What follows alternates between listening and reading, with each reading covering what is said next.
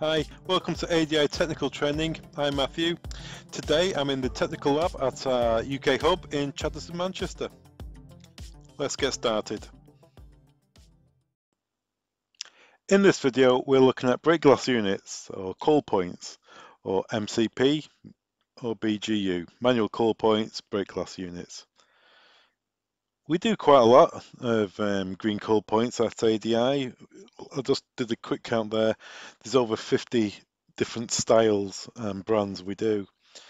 You can have them in single pole, double pole, triple pole, and there's internal or external options. In this video, we're going to go through which one you would need, which one to select, and also the basic connections between a access control controller and a maglock. Let's look at a typical example. At the bottom here, we have a door controller. It could be any brand, it could be standalone or PC based, and a maglock. So a maglock works by power being fed to it constantly. As soon as you remove power from it, it will stop working. The problem with maglocks compared to, say, a mortise latch or a rim night latch or Yale lock is there's no mechanical override on board. In addition, a maglock is typically on the top of the door, on the transom, on the door frame at the top. So, you know, at least 6'6" in the air. So even if there was some sort of mechanical override, it would be at the top of the door, which is out of the reach of the majority of people. There has to be some way of opening the magnet in the event of emergency. Even if you were to consider how the device works, it requires 12 volts to work. What if the door controller was going faulty? Now you could say, well, if the door controller is going faulty, you could still use the exit button to get out. Well, that's not the case. If the door controller, say it went into watchdog because of fluctuating voltage and the exit button has stopped responding, you wouldn't be able to get out the door. So in the event of emergency, where there's a good chance you would get lots of main spikes, there is a good chance that the door would be locked and permanently locked and the exit button wouldn't work. And that's why you need some sort of device that can override the power to the maglock to unlock the door. And that's what a green call point does. And having one of these devices adjacent to the door is a very common sight. You would see them on any door with a maglock or any fail-safe locking device, anything that requires constant power to lock without a mechanical override. So it could be a solenoid bolt, it could be an electric lock, it could be an electric latch, or it could be a maglock as pictured here. Let's look at the wiring. First of all, you need to select what type of break glass do you need. Is it single pole, double pole, or triple pole? What's the point in having so many poles?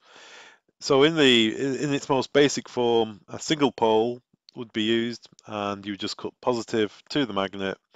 Maybe it's on a timber door frame. The magnet is within 2 or 3 meters of the call point, and you just simply want to cut the positive to the magnet.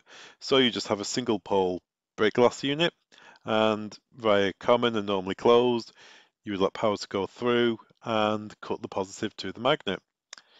If you want to get close to using it in the application where you comply to fire regs and building regs, you'd need a double pole, and the double pole will cut both the positive and the negative. So in both instances, well, in each instance, power would come into common, back out to normally closed to the locking device, and the opposite pole, negative, would come into common, back out normally closed to your locking device. That's why you'd have a double pole. Why would you need a triple pole? Well, triple pole's the same, cut positive, cut negative, and the third pole here, that could be used to notify the access controller that the call point's been pressed. And it could be said for a double pole as well. You might just want to cut positive here and just use the second pole here to notify the access controller that there's been an activation. However, if it's going on a HMO or public building, I would suggest get a triple pole. That way you're cutting positive and negative, and you also informing the central management system that the call point's being activated. So let's look at how you would connect this up? What wiring would you connect? So let's put the green coil point in the middle of the circuit, and we're going to, in the first instance, we're going to cut positive. From your door controller or your power source, we'll bring a positive into the common of the break glass unit, then back out of normally closed to positive of the maglock. So if the coil point is activated, the closed circuit will go open and it will cut the power to the maglock. And then to finish the circuit, or start the circuit really, I suppose, we would take the ground or the negative and go to the negative terminal of the maglock. And in this example here, we have a single pole break glass unit being used, and we are cutting the positive. Let's have a look at a double pole application. Much the same as before really, the positive goes into common, back out of normally closed, goes to the magnet. And on the negative side, we also cut that side now as well. Particularly useful on aluminium or steel door frames where there's a chance you could bring ground in and cause the magnet to stay locked if you cut ground. So that way you cut, both circuits are completely isolated. So again, negative into common, back out normally closed to the magnet. And then we have triple pole. And triple pole, much the same as single pole, you cut the positive. Double pole, you would cut the negative. And on the triple pole, the last connection here goes to the ACU, the access control unit. Now, that would be used as an alarm input. So if you've got a PC-based system from any of the brands, they all support it, and it has a site map on it, you could have an alarm showing that the green coil point has been activated. And so you would know where to go instantly, that the door's not secure anymore and what caused it. And that would be an open circuit going closed.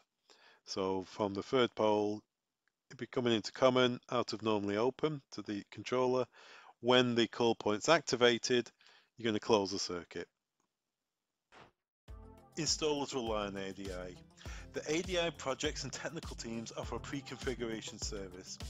Any project size from a single device or to a complex system. Any IP device can be configured from our central hub using our technical and projects teams. Having your device pre-configured will save engineers time on site. We can set your IP address, the gateways, and in addition we'll make sure your device has the latest firmware on board. Simply get in touch with your ADI sales contact or email the projects team. Thanks very much for watching. All the products mentioned in this training video can be found on our website. Links are below. Don't forget to subscribe. Thanks very much.